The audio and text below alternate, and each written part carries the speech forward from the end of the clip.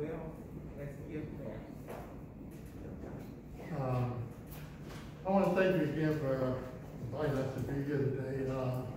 This is really a special occasion, not only for me and for you, but this being so close to Christmas, I wanted to give something that will touch you, that touched our son. We want to give something back and give to you. Again, my son died in June, and I just want to spend about 5 minutes or so before we give out the computer to talk about my son. This is his picture.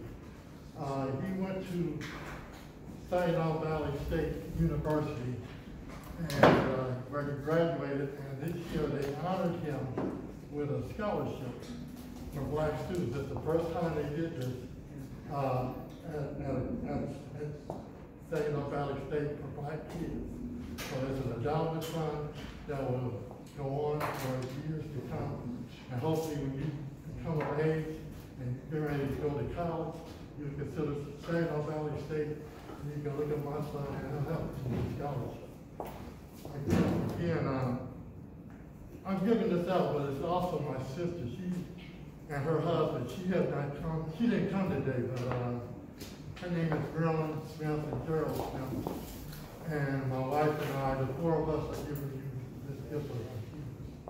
Okay, now, when my son died, I was looking for a way to kind of give back where it'll touch from my son to you. I wanted to give a gift that will be lasting forever and something that you all can use in his name. So, with the computers that we're going to pass out, you'll see there's a note. It's just like the computers, and I want to read this to you. And it's from our family, the four of us, my wife, myself, my sister, Marilyn Smith, and her husband, Gerald Smith, who's not here. We want to present you with these gifts. So, this gift is given to you in the memory of our son and nephew, Wilbur Charles Martin III. Chucky attended Notre Dame High School and graduated from Saginaw Valley State University with a degree in criminal justice. He became a detention specialist for the Wayne County Juvenile Detention Center. After working for Wayne County, he obtained a business license and opened his own business in Idlewild, Michigan. The university had opened a scholarship in his name, and it is our hope that your technical skills will forever enhance and for you to indulge in future educational gains. So we know that Chucky would like for you all to have this in his name, and knowing him, he would be pleased that you honor him in receiving this gift in his name. So I want to thank you all. I understand that you all are the top tier. I would like it no other better way than for you to receive these computers in his name. So I was just spending a few minutes, sir, so I kind of done because I didn't know how long this was going to be. So I'd like to, you have anything else you want to say? Mm-mm. Okay, at this time I'm just going to turn it over to Dr. Nicholas Hood. Thank you very much. Okay. Thank you. Okay. I want to introduce you to Rennie Grant, who is a member of the board of directors here at the school. Thank you. He wanted his stuff back. I told him.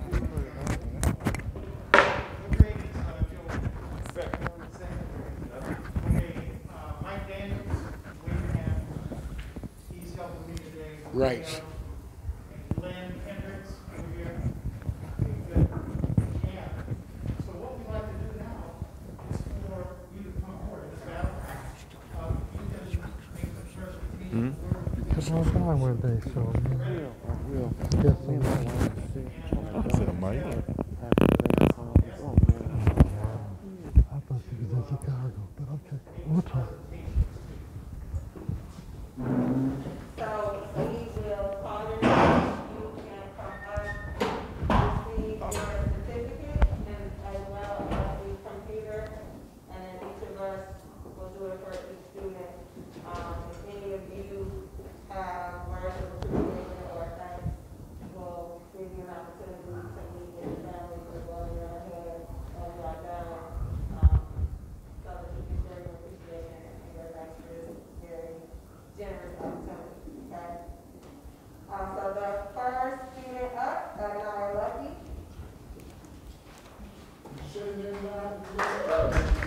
Amaya Lucky. Ms. Bell, can you tell us what grade you're in? She is an eighth grade. Okay. So we have all 6, 7, and 8th grade students. The next student, Jordan Costin, is 8th grade.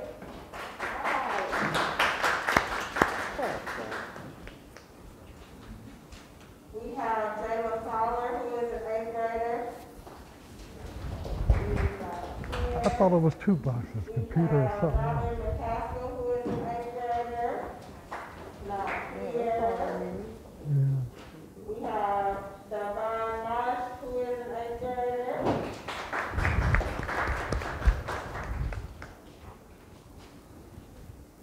Sanaya Robinson, who is an 8th grader. Miss Alicia Gill, who is a 7th grader. Oh, yeah, I didn't mean to do that.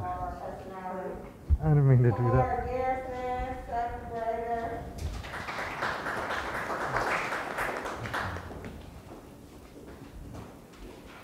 We have Ben Simmons, 7th grade.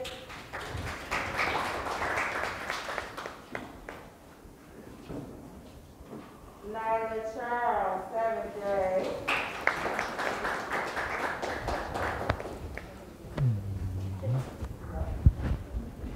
Riley Allen, 6th grade.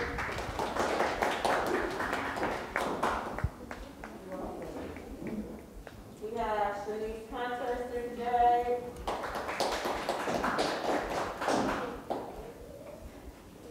We have Bryce Booth, 6th grade.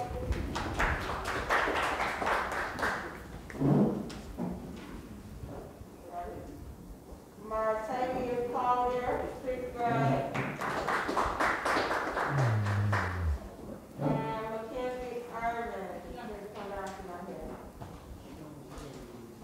So those are our top performers and the